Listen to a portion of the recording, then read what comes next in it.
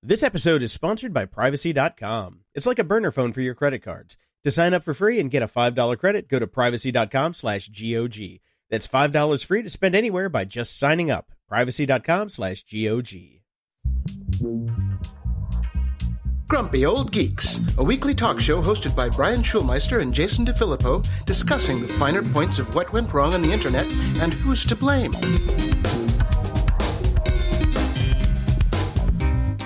Welcome to Grumpy Old Geeks. I'm Jason DeFilippo. And I'm Brian Schulmeister. We got a little follow-up on the net neutrality kerfuffle fisticuffs goodness that's going on. Yeah, I feel like we've been talking about this for the entire life of the show. It's because we have been. Yeah. I had a really weird dream last night that I got in a fist fight with Ajit Pai at Davos, of all places. That is an odd dream. And he hit me in the head with his ridiculous mug. Right. I called him a but what are you going to do? I think we just broke a record for the C word being dropped in the show ever. I'll see if I can put it in the pre-roll next time.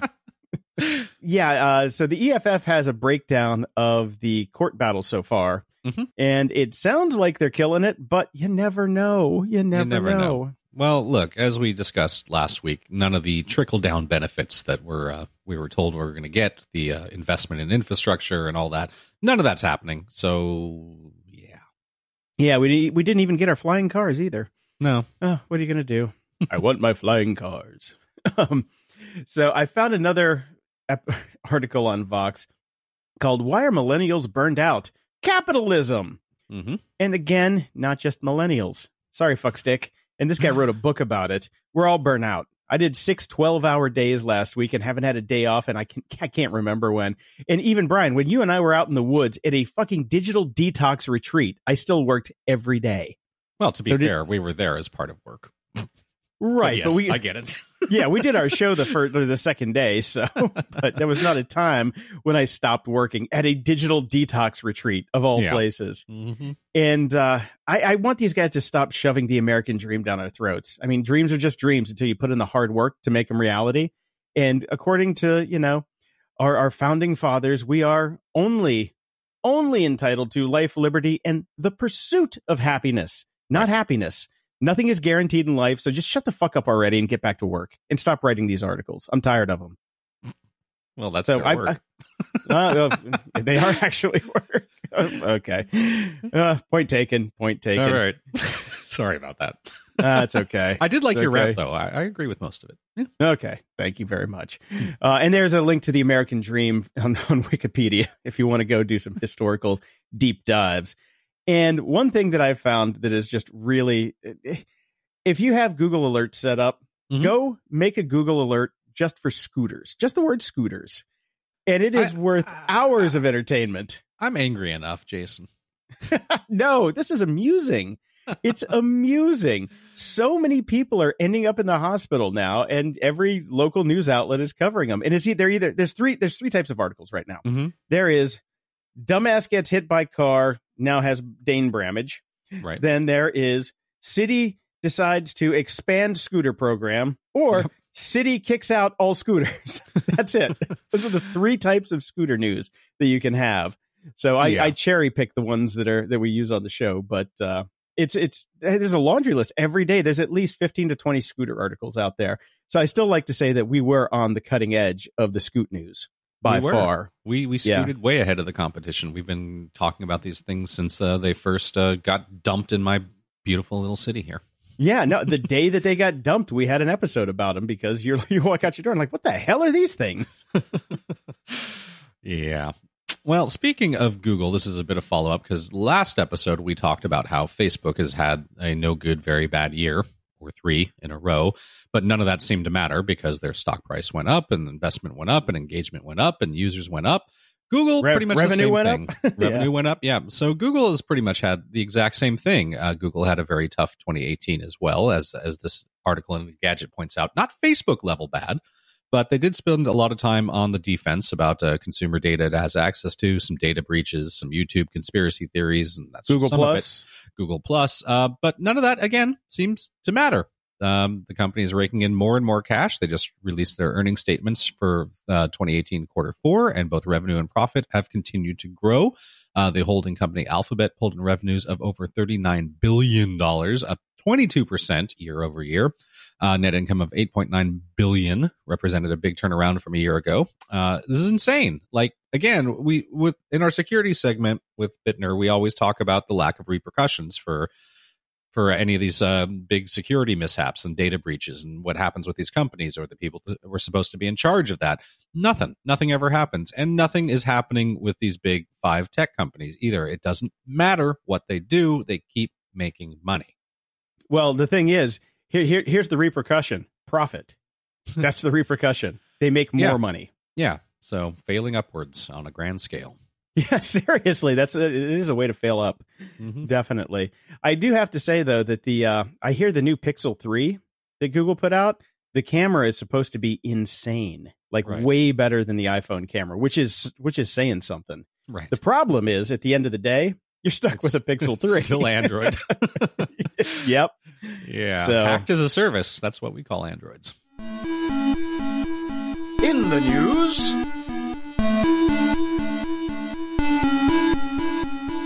I've been a bit worried about our upcoming robot overlords and AI and all that sort of stuff and what it's going to mean for our economy and way of life and et cetera. But, all the news stories basically not ready for prime time. There is no AI. We know all of this sort of stuff is all mechanical Turks and smoke and mirrors and whatnot. So some hope that, I'll live out my life and perhaps my son as well. But unfortunately, there seems to be a big step forward, as it were, that has occurred now. We as humans are unique in being able to imagine ourselves, picture ourselves in future scenarios, revisiting past experiences, reflecting on what went right or wrong.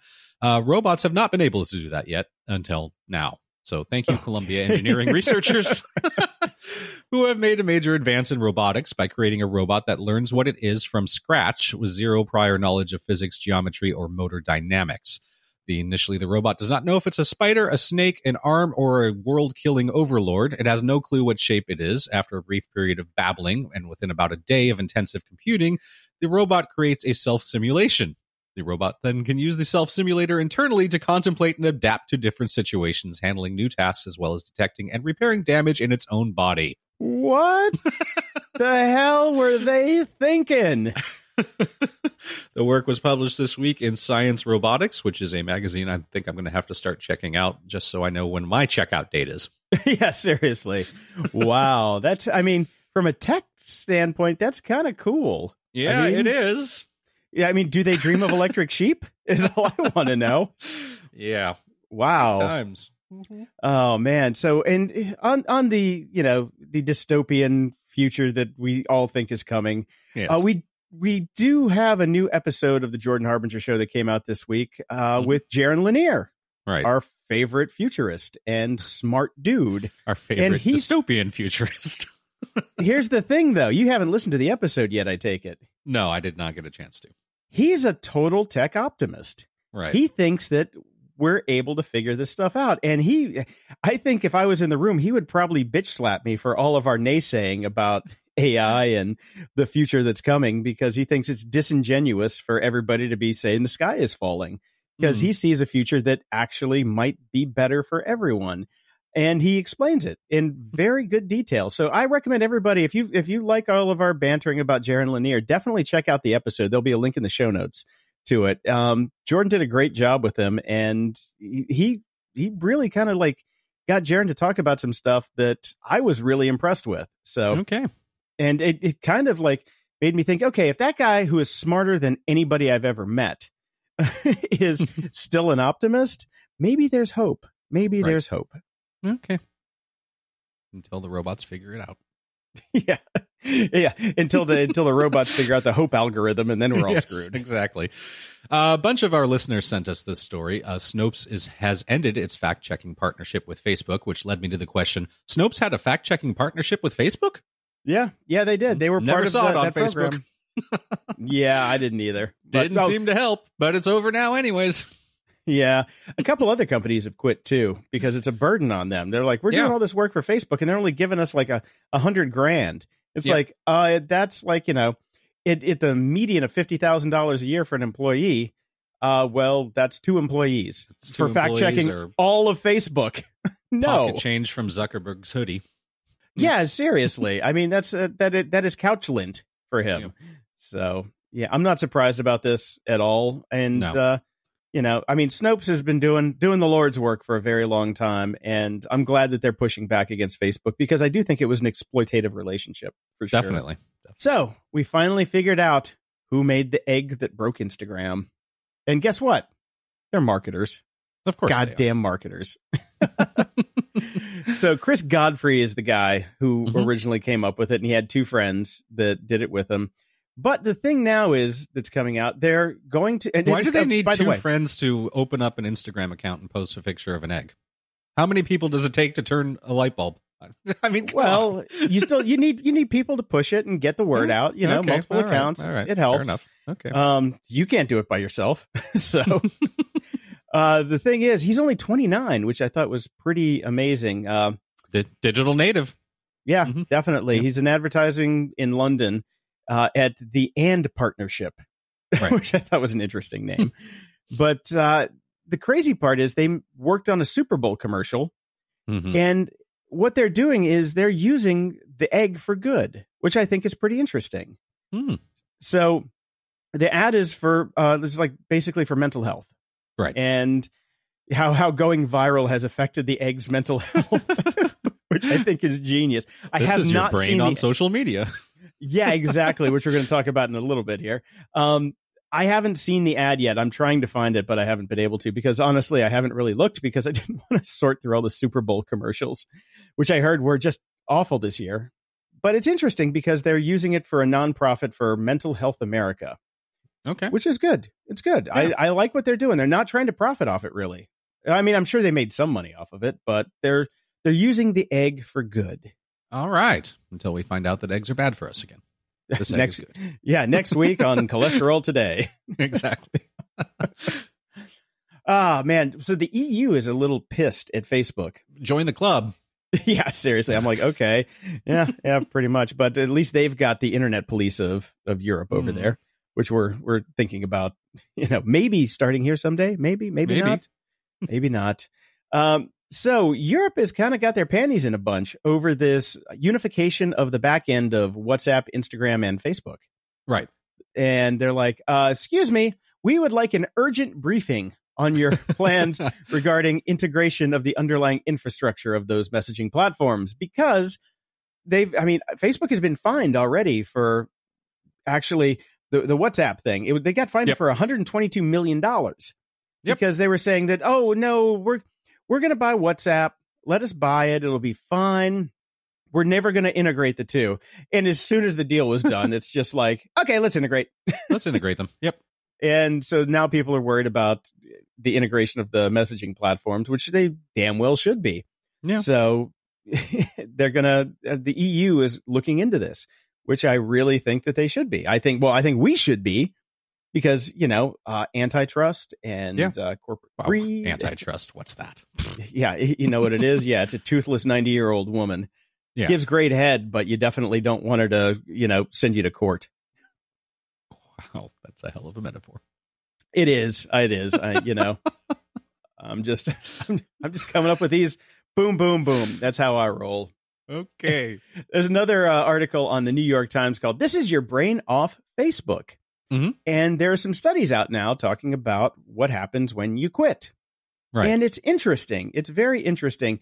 This is a controlled study, very well done. Everybody that looked at the study said, hey, this is actually how you do science. This is great. Well, a couple ups and downs. Right. Well, the most striking result from the study may be that deactivating Facebook had a positive but small effect on people's moods and life satisfaction. The finding tempers the widely held presumption that habitual social media use causes real psychological distress.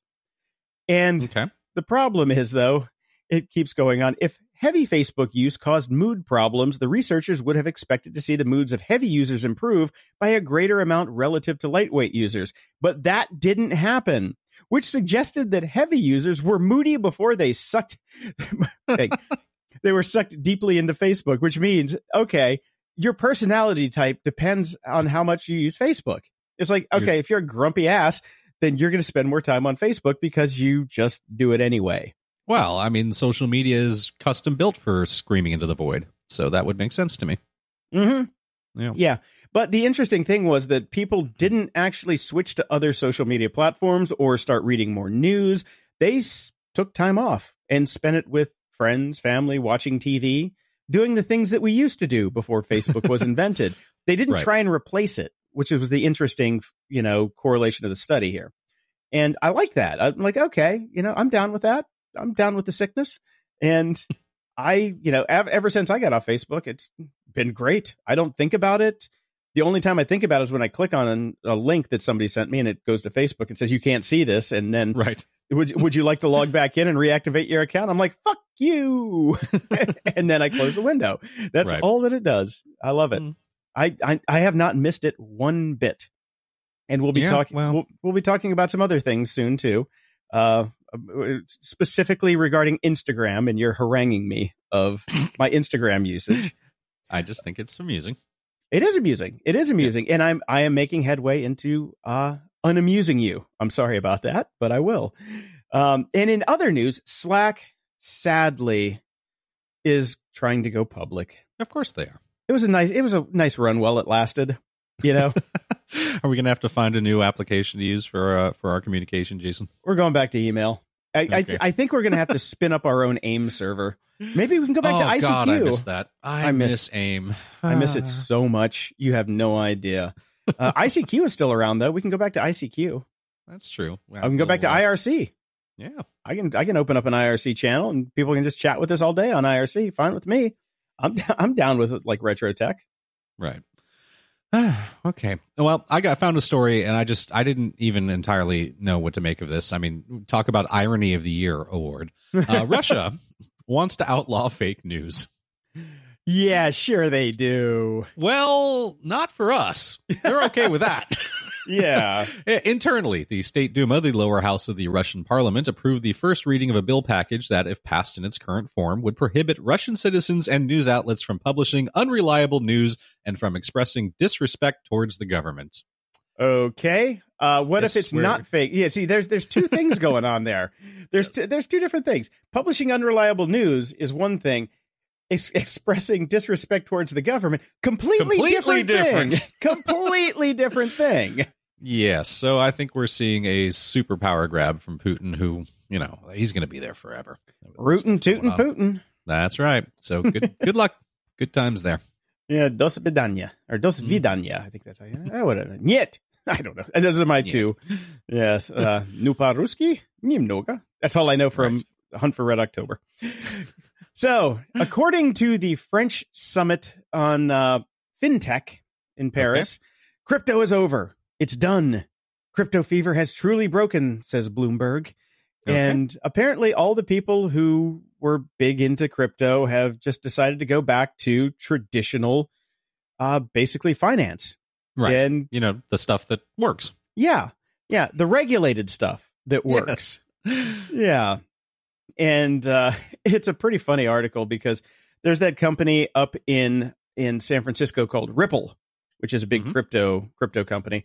And Ripple is known because they funded all of the actual projects at one time on DonorsChoose.org. And that was amazing. I've personally given over $10,000 to Donors Choose because when we were running MetBlogs, we had a discretionary fund for, that kind of thing. And I loved them. I think they did great stuff. I literally have a stack somewhere in my boxes of, it's 2 feet tall, of letters I got from kids thanking me for all of the donations and what they could do with it. I mean, if you want to give to a charity, I'm going to tell you right now, DonorsChoose.org, you cannot go wrong with that.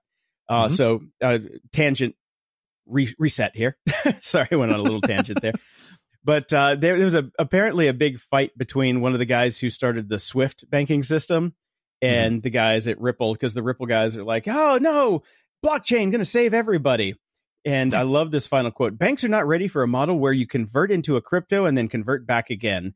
it's not clear to us that blockchain is better than what we have today. Boom.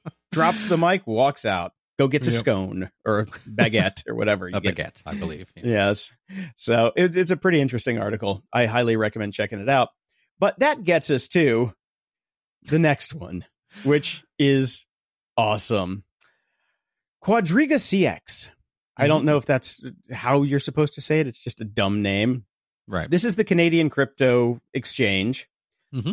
They were like one of the biggest exchanges up in Canada, and they've been going through a lot of problems. But now they have a cryptocurrency's been going through problems. Well, an exchange, yes. Mount Cox. Anyway, I've been going back and forth with so many people about this story for the past 2 days. The founder died. I put died in air quotes right there because he died in India while he was over there opening an orphanage. Oh, well, we have no body. We have a death certificate from the Indian authorities, which, is just as good as a piece of Charmin as far as anybody's concerned. And the problem is that there's about $190 million in client holdings that were stuck in cold storage that only this guy had the password to. He should have used one password. He should have, and given it to his wife, because she's the one on the hook right now. Because, apparently, she didn't have the password either. Right. So they're working with a crypto expert to try and unlock the cold storage vault, but yet to no avail. Now the plot thickens because there are a lot of researchers out there saying they never had the money to begin with. And people who are doing forensic analysis on the blockchain, because you can see everything that happens on the blockchain. That is one of the upsides of that's the point. That's the entire fucking point of the blockchain, is that everybody can see it. So there are some crypto researchers that say, they never had the money that they said they had. And the interesting thing about this, which was, and a hat tip to Ross Rader for sending me this. Ross Rader's the guy that did hover.com and a couple other things. Unfortunately, there's an article on Medium that I can't get to because the person's account has been suspended, which is interesting. Saying that, these guys are frauds. These guys are just absolute total frauds. And that's where it comes down to. Is this guy dead? Is this guy really dead? Or is he just hanging out, doing his thing in India, waiting for it to blow over? And then he can pull up the cold storage, get the money, and then go build his giant island somewhere and retire. Who knows? Right. Who knows? Yeah, that's it. Yeah, it's pretty crazy. I mean, if it weren't for the scooter thing, I think our whole thing for the past 2 years would have been cryptocurrency, but the scooters came along. But we've made our position on this so freaking clear. It's a scam. It's all a joke, and I'm not surprised by any of this. And I bet this guy's going to pop up too. I'm with you on this one. Yeah, I do not believe for an instant that this guy is dead. Period. Yeah. It's like, I'm gonna, honey, BRB, hold my beer. I'm gonna go open an orphanage in India because I run a crypto company. Okay, how does that make sense in any universe whatsoever? Oh man. Well, let's get back to some more of our bread and butter here. Self-driving cars. Oh God, that again? Yeah. New research in Transport Policy magazine suggests that self-driving cars could more than double the volume of vehicle travel to and from and inside metropolitan areas. And it's very interesting. They're using game theory to figure this out, because if you have a self-driving car and you have to park it while you're waiting for another ride, it could be very pricey in metropolitan areas. What's cheaper? Just letting the car drive around very slowly, not using a lot of juice or gas, because I think most of them are going to be electric cars. And they're saying that, in our simulations, everything is basically going to be traveling at about 2 miles an hour, because there's going to be so many self-driving cars just waiting for a ride you can't. I do not personally share in the premise for this, because I think self-driving car companies are going to know to, I don't know, maybe buy a parking garage if they can. They're worth billions of dollars. I'm pretty sure that they can buy a parking garage to park these things in, or several parking garages around town. And that would mitigate this entire study and make it sound, completely stupid, which I do kind of believe it is. Right. I mean, it got sent to me and I was reading it through and I'm just like, this does not have the ring of truth. The interesting thing about it, though, is, I mean, I know from my dad who works in downtown Chicago, he works at Water Tower Place. Mm-hmm. And he's like, Uber and Lyft are the bane of every city dweller's existence because you get these morons coming in every day from the suburbs who first don't know how to drive in the city, which is a skill. Right. Driving in downtown Chicago is a legitimate skill. And there's so many of them that come down, they make the traffic worse. Yeah, and they don't follow any of the rules of the road. They just pull over anywhere. Mm-hmm. Like you're not supposed to do that. Right. Yeah. No, the hustle economy is just killing everything. And he's just like, we hate them. Everybody down here hates them. And my dad's been working downtown in Chicago for 25 years. And he drives in from Aurora every day, which is a 50-mile commute. So he knows the roads and he knows how people drive down there. And he's just like, it's ridiculous. Since Uber and Lyft came into business, it has gotten, just exponentially worse down there. And it was never good to drive in downtown Chicago. So imagine once the autonomous cars show up, it's going to be a shit show. That's what you and I have always talked about. It's like all or nothing. We need to have that switch. It's got to be all or nothing. All or nothing. It's just, you can't do both. It's never going to work right. I think it's going to eventually be all, but I think there's going to be this, 10-year just clusterfuck of growing pains. Yes, absolutely. Mm-hmm. So, check out these studies. They're interesting. I think they're completely wrong because they don't take into account the fact that these multi-billion-dollar companies could just buy a parking garage. Or, they'll do the bird route and you'll be able to sign up and give away your own personal parking spot. That's true, too. Yeah, good point. Mm-hmm. Yeah. This episode is sponsored by Privacy.com. Privacy is the first payments product that keeps your personal information private while being even more convenient than using a regular credit card online. Privacy lets you generate a brand new Visa card number for every purchase you make online with one click with their browser extension or mobile app. Look, we're all buying more and more stuff online, and Privacy gives you a temp credit card number for every site you buy from.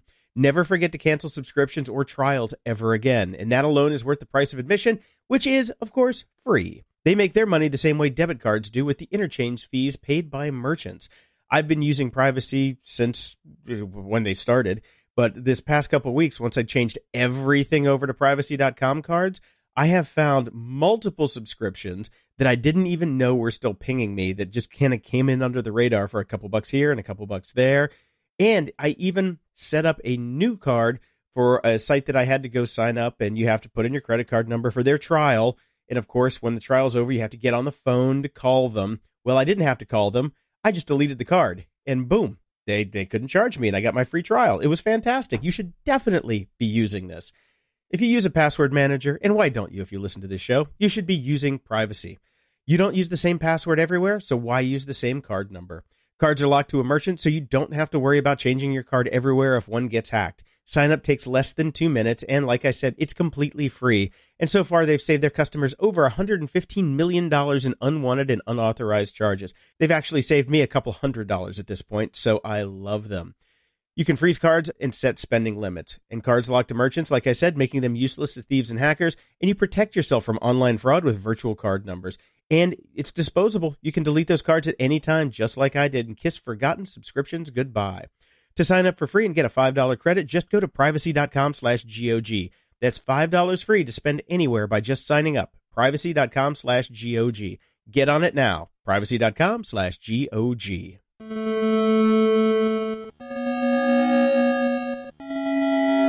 Media Candy. I am so getting tired of Netflix canceling all the shows that I love. Travelers has now been canceled, so no 4th season. Once again, laziness wins for me because I was intending to watch it, and now I'm not going to. And I knew you were going to say that, and here's my counterpoint to that. The way they ended season 3 was a perfect series wrap-up, personally. Oh, really? It was and everybody I talked to on Twitter who also was a fan of the show said the exact same thing. They're like, yeah, I'm okay with that. It's fine. The way they ended season 3 was a perfect series wrap up, because I can't tell you why, but Okay. the way that they did it was flat out perfect. And I'm just like, okay, if this show doesn't come back, I'm going to be okay with it, because I think I had all my questions answered. All right. And unlike some other shows, like the fucking Bird Challenge, whatever fucking thing it was. Bird Box. Bird Box, yeah. Still a stupid name. But I think that the way Travelers ended made it a perfect 3-season arc.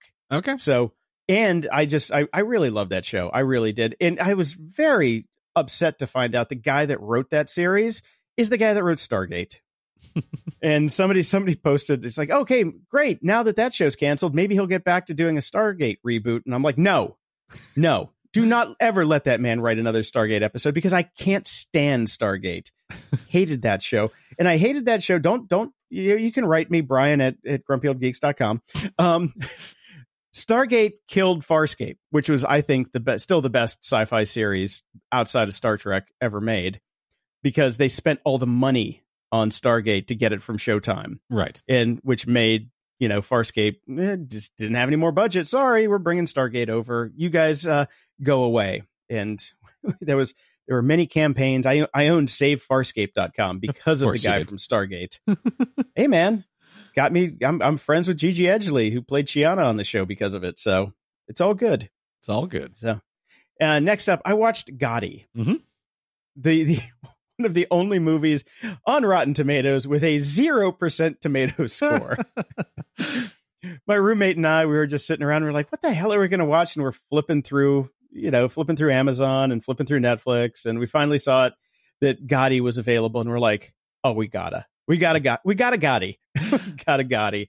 And the first scene is John Travolta, like, playing John Gotti, and he does this little monologue to the camera. He breaks the fourth wall and talks to the camera. He's like, there's never going to be anybody fucking like me because I'm John Gotti, And then we both just busted up laughing. We're like, this is going to be good.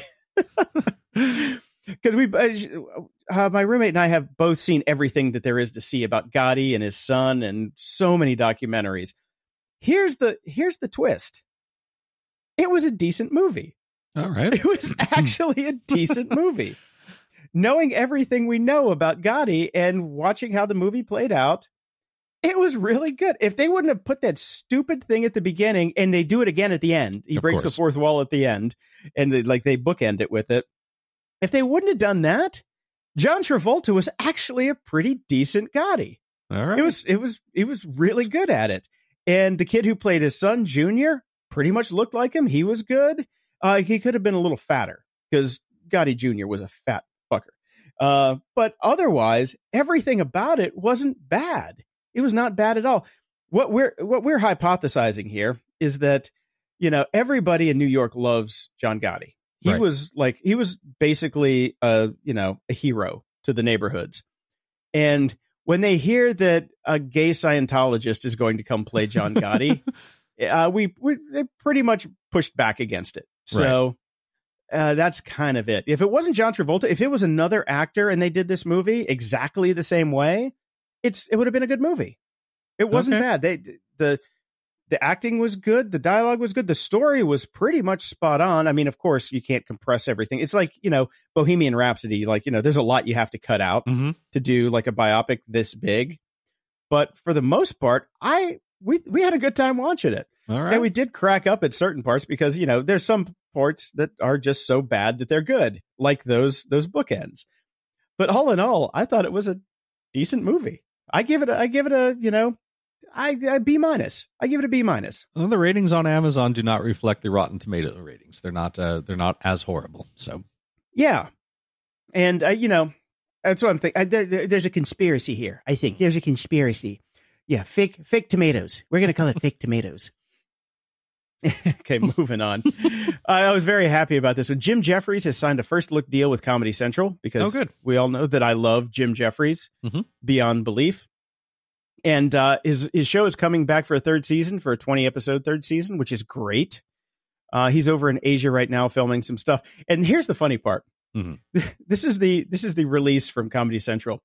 We love Jim's unfiltered, insightful, hilarious, and global comedic perspective on the insane world we're living in right now. And Jim Jeffries, he made a statement. He says, I love my unfiltered, insightful, hilarious, and global comedic perspective on the insane world we're living in right now.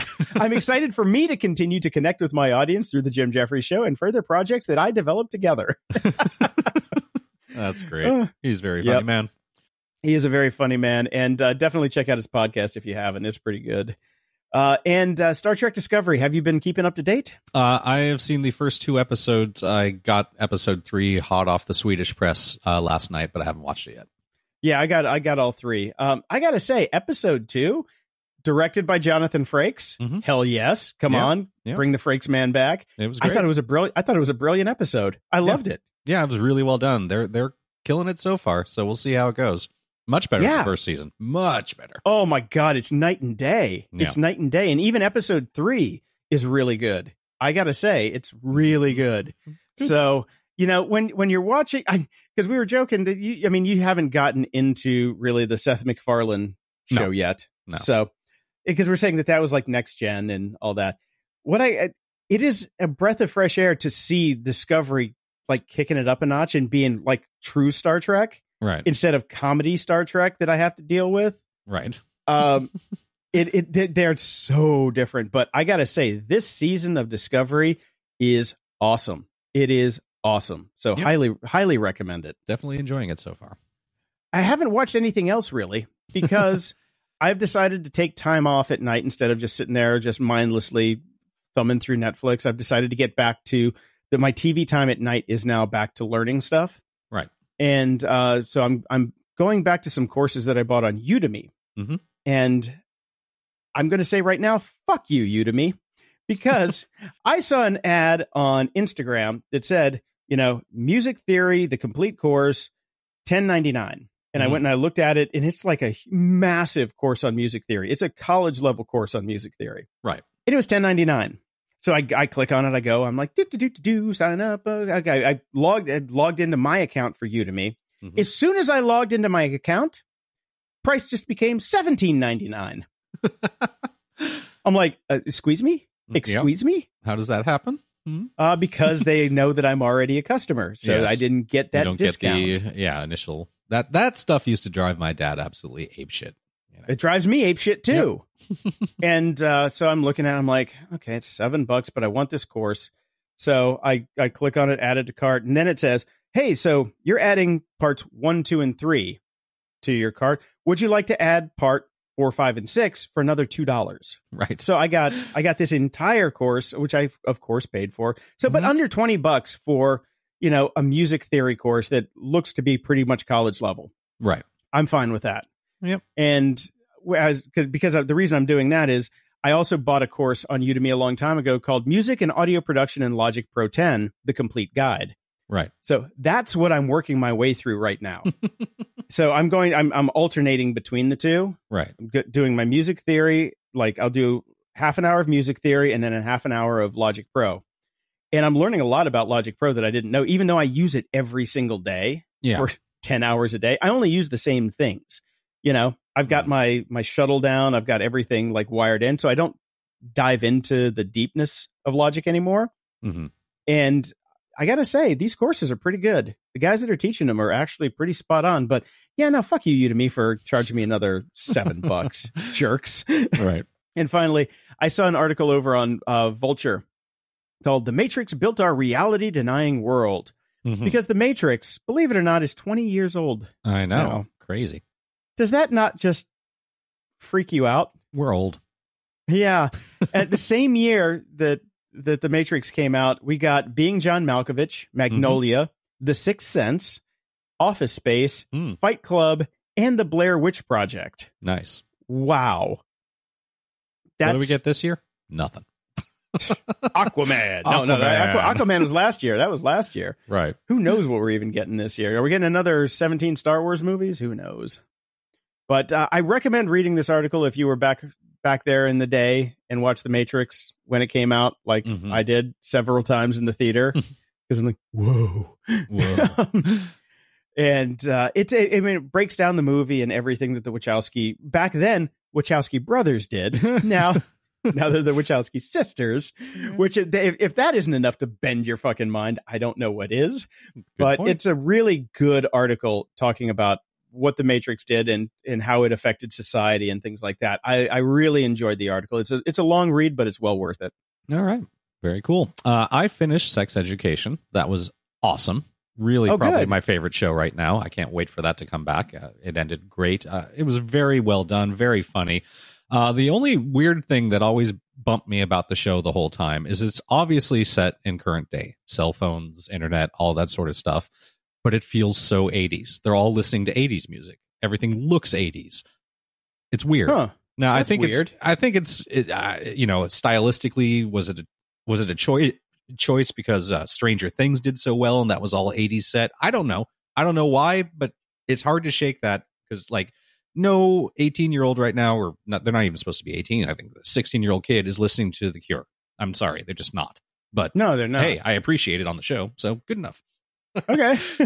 No, I've got it in my queue. I'm definitely interested in checking it out. Sounds great. Yeah, it's really great. So I can't wait for season 2. And I finished the 5th season of Grace and Frankie, also great. So I'm looking forward to that coming back. It's a very funny show. So very happy about that.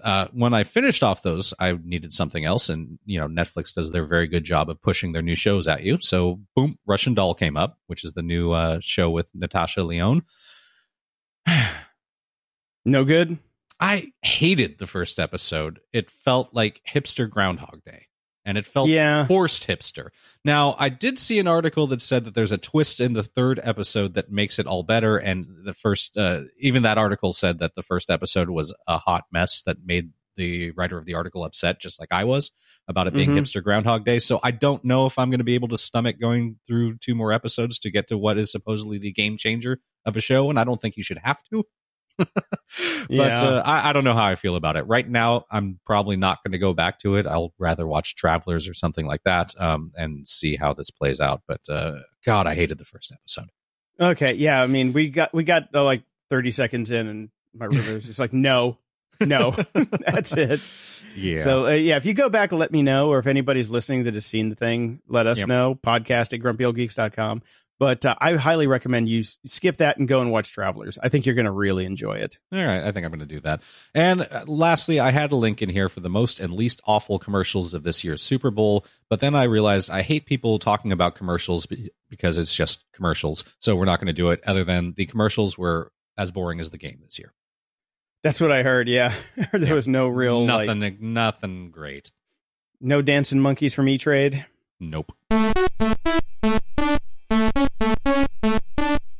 The library.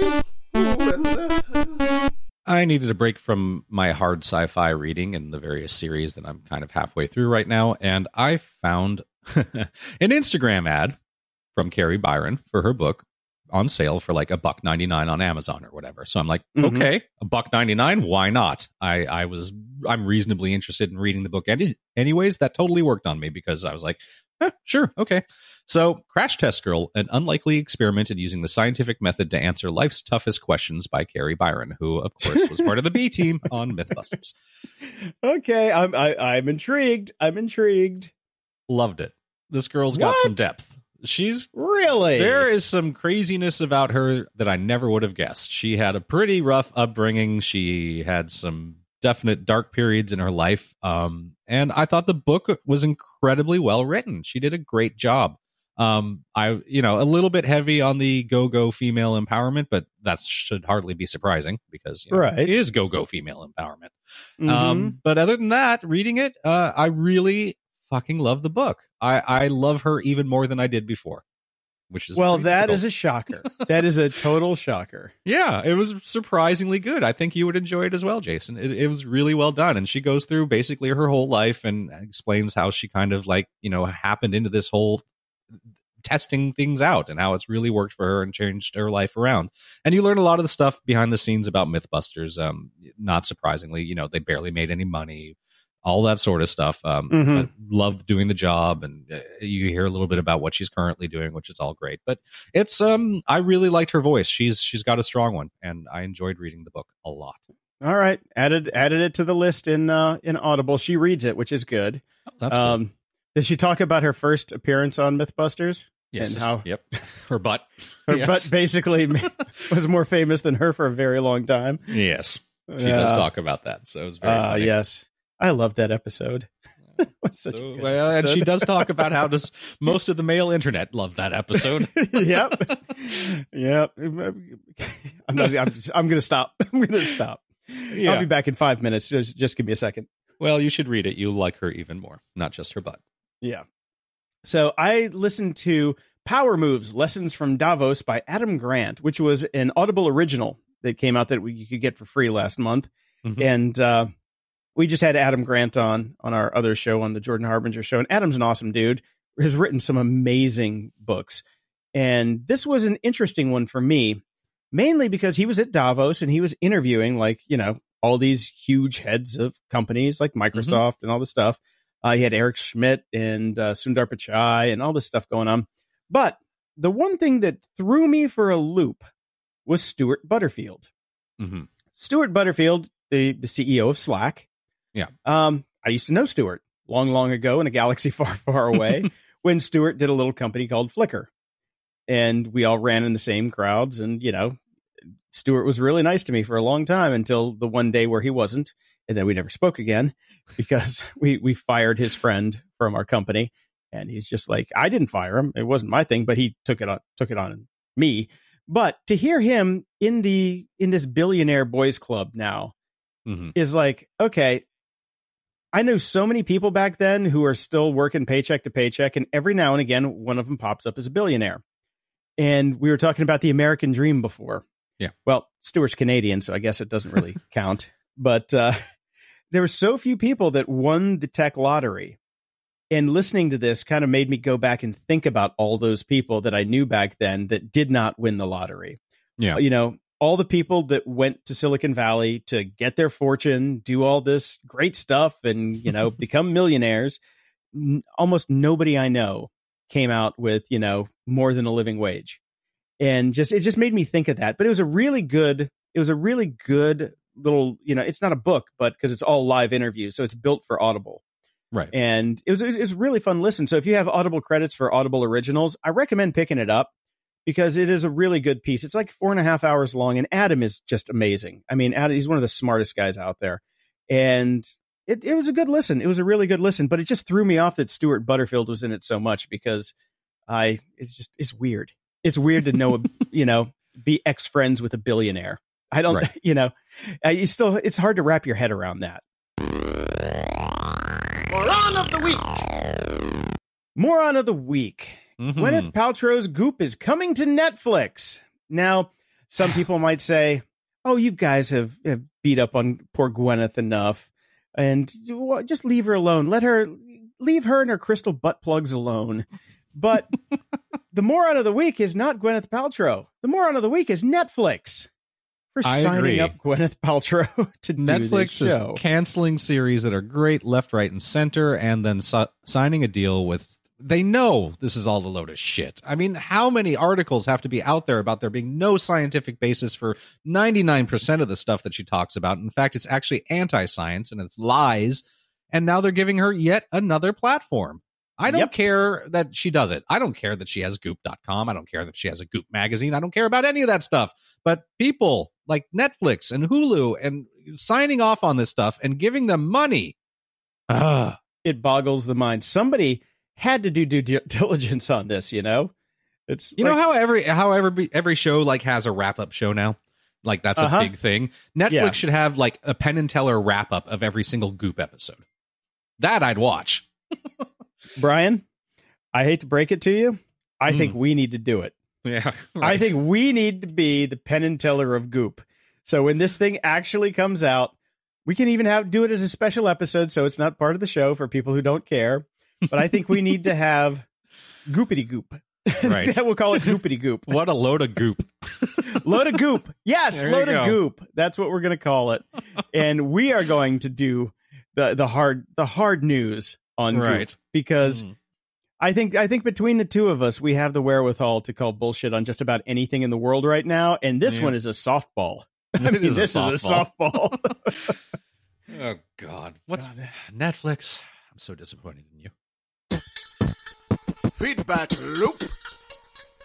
We got some new Patreon subscribers. Kyle Roderick, our friend and sometimes co-host of the show, is actually giving us money. Look, see, this is the way to do it, people. We actually have you work for us and you give us money. Come on. Yeah, that's the way it goes. And Renate, Pranathi, Lucy, Chris, His Enormity, the Marquis of Chippingsbury, and Jacks of Diamonds. I love the new names. I just love His Enormity, the Marquis of Chippingsbury. Chipping Sodbury, I guess. I don't know. It's great. And Vinny writes in, Dear Jason and Brian, thank you for all you do to make morning, evening commutes so much easier. Lots of grumpy love from an Irish-born Chinese renting in the Pale, that area of Ireland which was historically known to be ritzy and full of rich, evil English landlords. Not much has changed except the English part. Gong hai fat chow, and wishing you a healthy and prosperous 2019 year of the pig. Thank you. Thank you, very Vinny. much. I just want to make a quick note that we used to go back and write every single one of you that joined us on Patreon personally, but apparently that option is broken in Patreon right now, since nobody can write code for shit anymore and nobody tests anything anymore. So every single link that I try to go so I can just send you a quick note, I can't do it. You guys don't showing up. So sorry, none of you got a personal thanks from us this time around. Yeah, you can still send us messages and stuff, and we can kind of get to those, but they've got some issues. Yeah, there's some issues going on there. They have ish. They got ish. Yeah. And over at PayPal, Joseph, Ivor, and David send us some donations, so thank you very much. Thank you so much. Over at Twitter, Right Film Sleep Repeat sends us, this got to market how? And it's a children's smartwatch recalled over data fears. The European Commission has ordered the recall of children's smartwatch because it leaves them open to being contacted and located by attackers. Yeah, it's the Enox SafeKid 1 device is a serious risk. Okay. Not what it says on the tin. Definitely not what it says on the tin. Yeah. Oh, nice. Third in Command writes in, am I the only one who constantly updates his Hue Bulb's firmware? Cue me shooting at the kids to leave the damn lights on while I wait for 3 hours for it to download an update. Yep, you are the only one. Yeah, EO writes us, Mark Paul Gosselaar, is that how you pronounce his name? I never really knew. Is not a poor man's Chris Pratt. If anything, it's the other way around. Also, the Passage Trilogy books are amazing. I haven't seen the show yet, but the books are definitely worth reading. Highly recommended. I might pick up the books after the show's done, but I'm loving the show. So, right. And he's definitely a poor man's Chris Pratt because Chris Pratt makes millions. This guy's on network TV. Come on. That's the way it works. Scott writes in, Google Chrome will warn you of lookalike URLs. So this is interesting. So, the old days, we used to be able to type, if you wanted Coke.com, you type CKOE, because people would obviously mistype things a lot. So apparently Google is going to build that in, which is pretty good. That's not a bad idea. Moss6502 says, I thought this was a solid business and sends us a link. Patreon CEO says the company's generous business model is not sustainable as it sees rapid growth. Uh-oh. Oh, boy. Yep. Oh, man. Here we go again. This is why we can't have nice things. Yes, sending 90% of the money to the people that it's supposed to go to is apparently not profitable enough for Patreon because they take 5% and save 5% for transaction fees. So hopefully they're not going to change their core business. They seem to be looking into adding more services that they would charge for, like merchandising and things of such nature. So we'll see. We'll see. Not good. And Muzz also writes in, what the fuck? Spotify is in talks to buy Gimlet for more than $200 million. That's a big deal for the podcasting world. This has made the rounds here in the business. And I hate Gimlet. I've always said that I hate Gimlet. It's built on a bunch of people from NPR.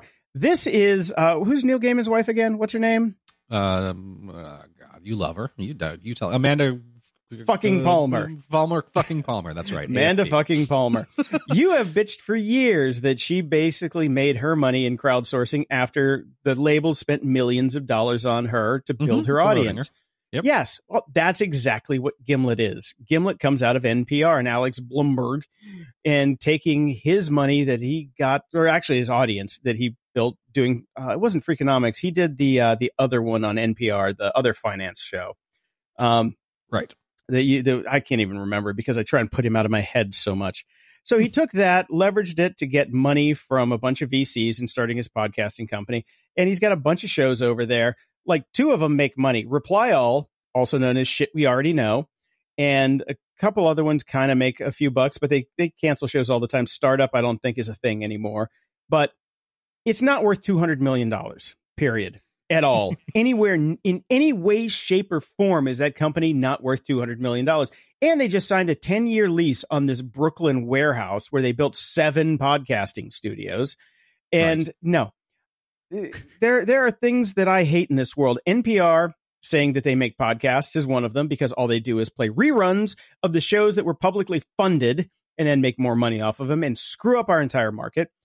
But Gimlet is my second most hated company on the planet for podcasting. Not in general, just for podcasting. I have other companies I hate more, but I just want to put this out there. I cannot stand Gimlet. Nobody I know in podcasting can stand Gimlet because they're carpetbaggers. They're just complete carpetbaggers. They came in, they're going to make a bunch of money, they're going to go out and then probably start over again. Hopefully, if Spotify does buy Gimlet, which I hope they don't because it's just a dumb idea, that they'll kick everybody that's on Gimlet's platform off, take the IP, and let none of them ever work in podcasting again.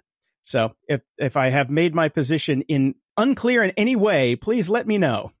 I had a little personal note in our show notes right after this link that was sent in that said, leave for 10 minutes while Jason rants. There you go. Moving on. Over at GOG.show, PJ wrote in, go see the Ned Flanders band. The fans come dressed as Ned Flanders, and seeing a Ned Flanders mosh pit was the highlight of last year for me. The lead also does a song or two in sexy Ned Flanders ski suit. All right. Sadly, the show is come and gone, but I will keep an eye out for when they come back to town. It's funny because since I am slightly dyslexic, I read mosh pit as mop shit. I'm like, what's a mop shit? Okay, thank you for clearing that up. Lawrence Lee writes in, hi, grumpy guys. Just had to comment on Jason's idea about limiting the top age for those holding public office. Many, if not most, of the elders in Congress are tech stupid and out of touch. Sadly, about half are also invertebrates. But I'm going on 72, and though I'm not an IT or a coder, I think I'm pretty tech smart. I mean, how could I listen to your podcast for all these years and be anything other than tech informed? And though I've likely lost some IQ points since my college days, I'm still in the top 0.1%. So smart, tech-informed elders do exist and should be encouraged to run for public office. Term limits, yes. Mandatory exclusion from elected office based on age, no. And I thought about this for a second. You know, you and I have had age discrimination put upon us. And I'm going to talk about that in a little bit. Yep. Okay, and I just did the same thing. So I do feel a little bit guilty about that. And Lawrence has been a friend of the show for a very long time. We love you, Lawrence. And I think you make a very good point. But can we just have an entrance exam? Can we have the SATs for public office? Do you know what a Twitter is? Do you post? When you make a blog post, do you post a post or a blog? You know, things like that. Just little things like that. Is it a software or is it software? If they answer those questions wrong, then boot them out. But all in all, I do believe that you may be correct that I may have overspoke on that one because since I thought about it. I think you should run, Lawrence. Local office. Go for it. Go for it, man. Definitely. Yeah, totally. Next up, Joseph writes, so can we look forward to a no-knock raid going after Jason's pup? And sends in a link from Bloomberg, major DNA testing company sharing genetic data with the FBI. Will the rubes never learn, or are we too far past caring these days? Now, I'd like to say, for the record, once again, I said this was going to happen. And now it's happening. Rhonda writes in, hi, Jason and Brian. Love you guys. Plus David Bittner. Okay. He got a paren. He got a plus David Bittner. And the show. I've listened to you guys for a while now, and I heard this topic brought up several times, but I wanted to ask again for your honest opinions. I'm in the process of transitioning careers, and I thought about attending a coding boot camp. It seems the new buzz now is to learn how to code and become software engineers or programmers. I don't have a background in tech, however. I do want to pursue this field in order to gain better paying job opportunities. If possible, can you please explain to us tech virgins, again, if this field is really worth it, especially for novices, and ask Dave if the future in cybersecurity is more promising? What is there for a 40-plus something to do? Love you guys and take care. We just talked about age discrimination. It 100% exists in the coding world. Do not go become a programmer. You will never get a job. You're too old. And a caveat to that is if you do want to get into cybersecurity, they are always looking for people. You can get a certificate in cybersecurity and get a job out of the gate. I don't believe there's age discrimination in cybersecurity, but if you want to become a programmer at a startup, because they need people so bad. They need booties in the seats. That's what they're looking for. And if you can get a certificate in cybersecurity and work your way up in that, I think that is a promising career. I would never tell anybody to become a coder right now. Yep. Period. Exactly. Yeah. You'll have to learn some code to get into the cybersecurity realm. And for that, I recommend Python. So if you want to take like an online boot camp in Python just to get your basics down and then find a good school to, get ramped up in cybersecurity, that is the most promising field in technology that I see right now. And it's been that way for like 4 or 5 years now. Don't you think? Totally. Yeah. Do not become a coder. Get into cybersecurity. Yeah. It's also way more interesting. Oh, tell me about it, man. You're going after the bad guys. It's like cops and robbers. Yep. How fun is that? And Cameron writes us, hey guys, I just wanted to send this to you since I've heard you mention multiple times that there needs to be an alternative to Facebook, and it is a link for what are the best alternatives to Facebook. He says, it seems like Diaspora is the most similar in terms of functionality, but I'm not sure. I look forward to hearing your thoughts. Okay. Diaspora is the one that is actually partially funded by Mark Zuckerberg, funnily enough. Been around for years. One of the founders killed himself because he couldn't make it work. And now it kind of works. But here's the best alternative to Facebook. Offline. Honestly, that is the best alternative to Facebook, offline. Because their second recommendation in this article is, wait for it, Hello. No. Hello. I'm a t-shirt company now. Well, and Vero's on here, which, had a buzz for one weekend, and then nobody ever went on it again. There is no alternative. That's the problem. And the problem isn't the software or anything of that nature. It's all out there. It's getting to critical mass. It's moving everybody. It's getting all your friends and families to move over. That's the real problem. So there is no alternative to Facebook right now. There just isn't. Nope. Market opportunity. Michaela writes in, John 12 Hawks isn't Native American. Rather, like the two of you, he's very privacy-oriented and didn't wish for his real name to be that easily searchable. And she gave us the Wikipedia link to him. And the interesting thing about this is, I listened to John 12 Hawks actually speak when he did the intro to the book that you recommended last week that I picked up. And he sounds Native American to me. So I know that he might say that he's not, but yes, he was walking through the forest and encountered a hawk's nesting area.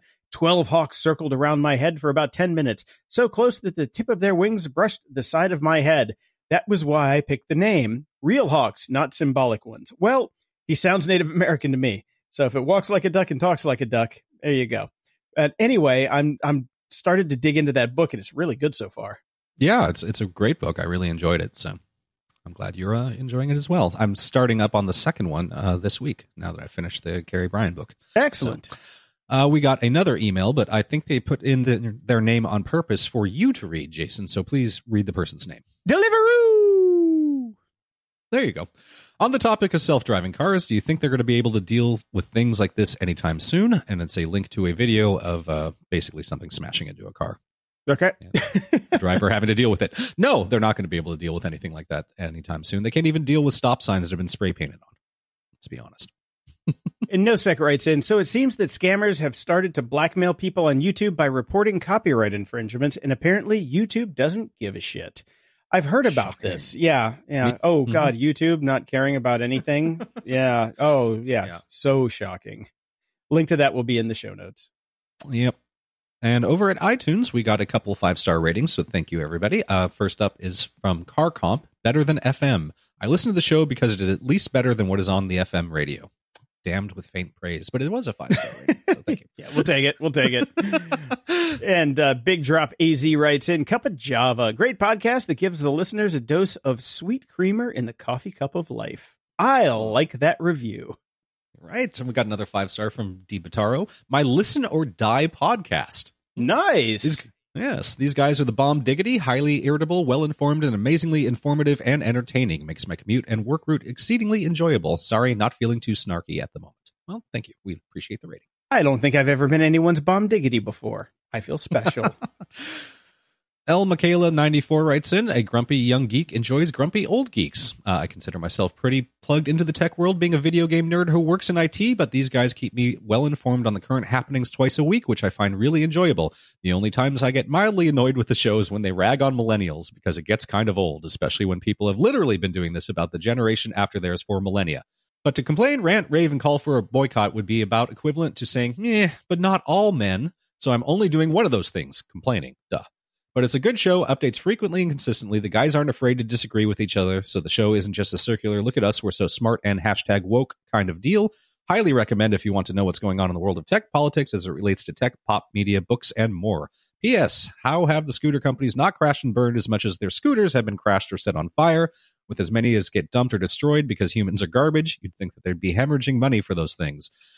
Well, because idiots keep giving them money. Yeah, when you have millions of dollars and the scooter costs $400. Yeah, it's funny. Yeah. I saw a couple Lime scooters this morning. I was so tempted to pull over and take a picture and knock them down. But then I'm like, I just don't do that anymore. Anyway, next up, Quibble writes in, favorite podcast. They have the best show notes in the business. I like reading along while I'm listening to them. Well, thank God somebody appreciates the hard work that I do on all these show notes. I appreciate it, Quibble. Thank you very much. I think that's actually 3 times we've been complimented on the show notes. So, it used to be. See, all your work is appreciated. More. I appreciate that in return. I get no appreciation for the album artwork.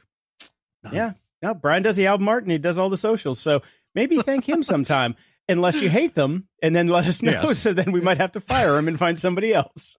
I would love to be fired. Trust me. Love to be fired from the job. Grumpy Indeed says, Pickles and Fish, one of my favorite podcasts because these guys are real. They aren't fake. They're real people, and they're really grumpy. Sometimes they're really, really grumpy. Sometimes only mildly grumpy. If they were cartoons, they would be grumpy bears, grumping here and there and everywhere. Good book reviews, too. Thank you so much. Thank you so much. I'm glad you like our book reviews. If you want your question or comment read on the show, head over to gog.show/support and send us your feedback or questions that we can read on the air. And if you're so inclined, please head over to gog.show/iTunes and toss us a 5-star and a snarky review. And if you're listening to the show in Overcast, please click that little star next to the episode because it gets us up in the recommendations and more people listen to the show, which means we can afford to keep doing it. So we really appreciate it. Outs. I will echo the sentiments of everybody that isn't from New England. Fuck the fucking Patriots. Well, I didn't actually watch the game or give a tinker's cuss about it, so I worked. You didn't miss anything. It was like watching paint dry. Yeah, I mean, I watched last year's game, and it was pretty damn exciting. And from what I hear, this year was not last year. No, it was not. So a shout out to Sarah Schaefer for sending us her awesome artistic rendering of our All I See Is Hitler episode. We really enjoyed it. Unfortunately, we're not going to be able to share that to you, our faithful fans, because it does, in part of it, depict Hitler giving a blowjob. So we think that it might it's not weird be. that you're deciding not to share that, but you opened up the show with the C word. Well, that was that was a factual representation of my dream. So okay, there you go. Yeah, no, but we really appreciate it, Sarah. It's a great piece of art, and we love it. And a shout out to my contractor, Marvin, who has finally finished my new studio. I sent you pictures this morning, Brian. Did you get to take a look? Looks good. Yeah, it looks great. Looks fantastic. The problem is it sounds like crap because it's all drywall now, and there's so much echo. So I'm recording this still from the bedroom with 2 sleeping puppies snoring and farting gently next to me. But next week, we'll be back in the actual studio, and I cannot wait because, man, it's been a journey to get that thing done. I saved up for a year to get this drywalled and insulated and painted and looking like a proper Mark Maron garage. And I finally got one. I finally have my garage. So now I need some Mark Maron money. So please go to patreon.com/GOG to support the show. Until next time, I'm Jason DeFilippo. And I'm Brian Schulmeister. Thanks for listening to Grumpy Old Geeks. To support the show and keep us on the air, go to patreon.com/GOG. Toss us $1 a month and we'll love you forever. If you'd like to give a one-time or recurring donation, go to GOG.show and click the PayPal button in the sidebar. Show notes for this episode are at GOG.show/318. From there you can find links to old episodes, leave feedback, ask questions, and get links to stuff we like. Stay grumpy.